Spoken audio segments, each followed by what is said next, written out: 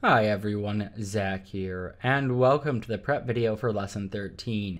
Though really, this isn't a normal prep video. I'm not going to do any prep, any explanations, I'm just going to give challenges. This video and this series have been brought to you by Patreon sponsors. That said, let's look at the challenges, also what we are doing in this tutorial. So, in this tutorial, we'll be creating functions for discarding items, splitting stacks, swapping items, and the supporting functions, which are mostly pure functions, needed to do these things. That said, we won't implement the functionality of these functions until later in the section when we have the menus related to these topics. Now, all of this said, what I want to do is provide you 3 challenges to do. First, we've talked about the 4 main principles of OOP. We talked about encapsulation, inheritance, abstraction, and polymorphism. You've seen me intentionally violate some of these for challenges, polymorphism and abstraction. Abstraction is something I haven't mentioned that I'm intentionally violating until now. You've seen me intentionally violate one of them, polymorphism, for some usability features. So let's think about abstraction. In section 1 of this series, we created a hunger statistic.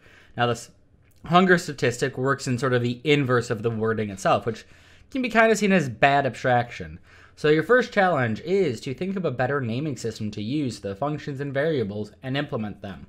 For your second challenge, in this section, in this video in particular, the video will show me creating a output that I've created numerous times before, and that is determining if a slot is empty. So after completing this video, the third video on functionality for our inventory system, go back and iterate the code so there's only one function. So we're now have good abstraction and good encapsulation. Also, technically good polymorphism for determining if a slot is empty or not. Also, this might mean that you're going to not actually have, just one function that determines if it's empty or not, but implement one function and all the other functions that return if a slot is empty or not. Consider what the slots return and if you always need to return that extra data.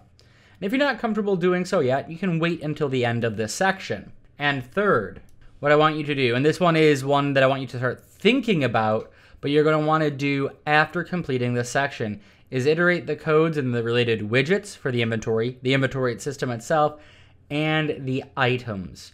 There will be other areas, and to be honest, I had a third challenge for this in particular for a spot for you to look at, but I've honestly completely blanked on what it is, and I've been thinking about it for 2 days trying to remember, and I can't. So I am going to tell you there are other ones that I am missing that I know are in there that you can have better abstraction with.